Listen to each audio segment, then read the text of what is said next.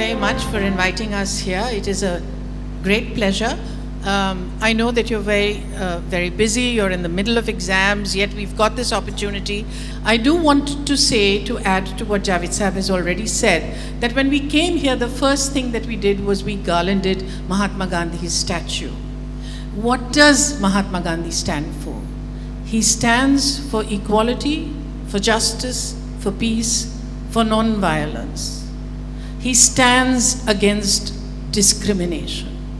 So I would say, keeping his goal in mind, everybody, each one of us says that the way to move forward is through education. But what kind of education? We do not often pay the kind of attention that we need to. Quite often, education reinforces gender divides, reinforces the status quo. And I would say that the time has come to challenge the status quo. The time has come to bring a gender perspective in education. The time has come for equality of opportunity.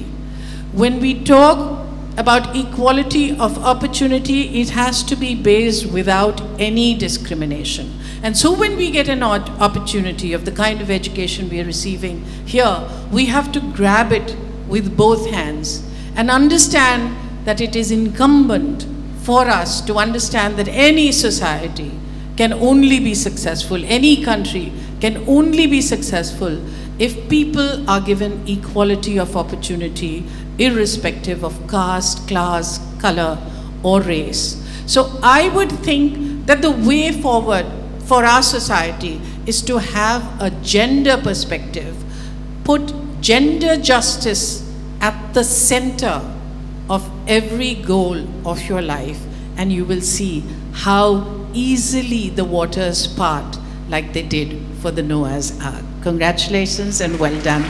Thank you very, very much.